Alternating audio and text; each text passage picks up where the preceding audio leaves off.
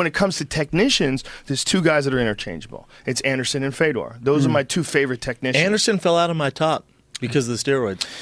I give him a break on his past performances. I give him a break on the spectacular knockouts like the Vitor Belfort front kick to the face, choking out Dan Henderson when Dan was dropping bombs out people.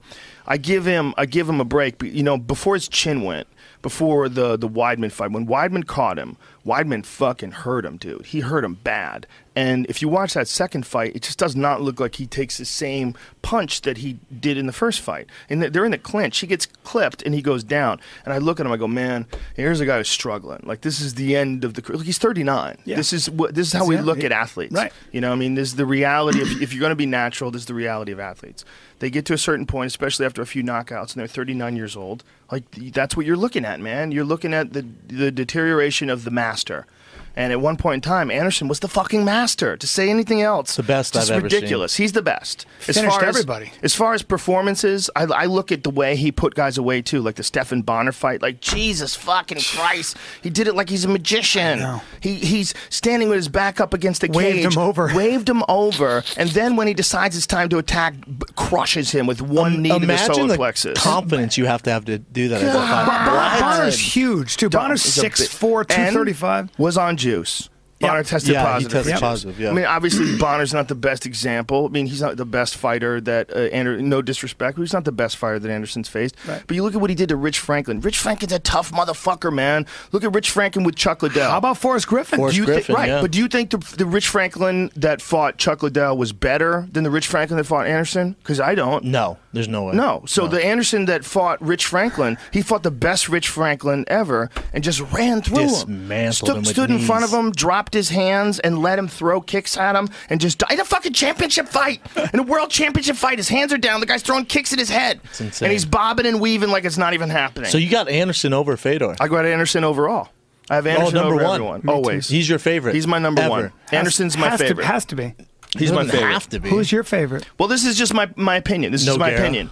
And in that mix of those great guys is Anderson and then Fedor. I say Anderson overall, but I've had some fantastic enjoyment watching Fedor fights. Like what I'm saying and what I said about it being possible that someone might have done performance-enhancing drugs, it's not an accusation. I'm just highlighting the reality of the environment that they were competing in. That's it.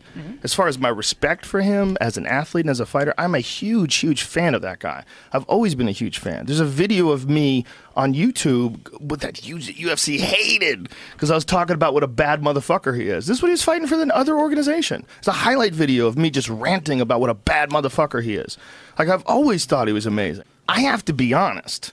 I'm honest about everything. And even if it could be possibly perceived to be disrespectful, it's not my intention. My intention is to look at the reality. I don't know whether or not someone took a performance-enhancing drug. I don't know. Right. I have no idea. I could take a wild guess, but it's all bullshit. Unless I see it or unless we know for sure because someone tested positive. Or his traps are ridiculously large. Well, even then, there's some dudes that are just built a certain way. To assume that, though, it's not crazy. No one should write a story about you assuming that. Exactly. That's like assuming I'm the only one that tans in here. I'm brown as shit. You guys are white. You know what I'm saying? It's not ridiculous to assume I tan. The thing is, with little kids, what's one of the big issues is not even the bone healing that quickly because it heals so quickly. As long as it's set correctly, it heals very quickly. But it's the stiffness. Like, you don't want to lose the range of motion. So that's like what my daughter had issues with. She had to go through some range of motion stuff. It takes like a couple of weeks before their motion comes back. But you compare it to like the way you would be if you broke your arm at 48. Take a long time. It would take a long fucking time. Yeah. You know, it's rough, especially if you don't use help, which is one of the reasons why I was willing to forgive Anderson. And I'm not forgiving Anderson. He doesn't need my forgiveness. I'm just saying, like, one of the reasons why I go, look, man, I'm judging the dude before he fought Chris Weidman. I'm judging him up to this point when he's 38 years old and he gets knocked dead by this young stud. I agree. I go, that guy before that is the best ever. Yep. And this guy is unfortunate. The post-fail test is what sucks. I can't speak about this because I know some shit that I'm not supposed to know or that that's not out there yet. And once it does get out there, then we can talk about it. Cool. But the person who told me about it, legit. And we don't have time. We can just move on. This is one thing for sure. For sure, he took some shit he wasn't supposed to take to make his leg healed. For sure. can't explain. There's a really goofy explanation.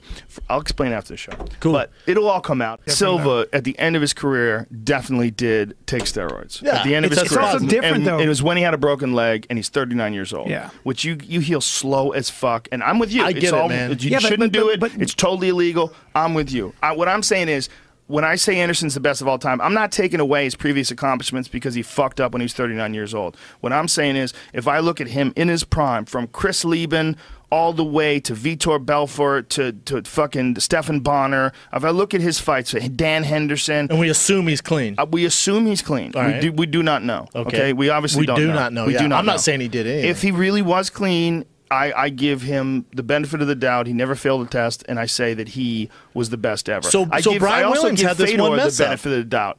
But Fedor has more benefit because Fedor never tested positive. True. Even though he was in a dirty league. I mean, we could call it a dirty league, right?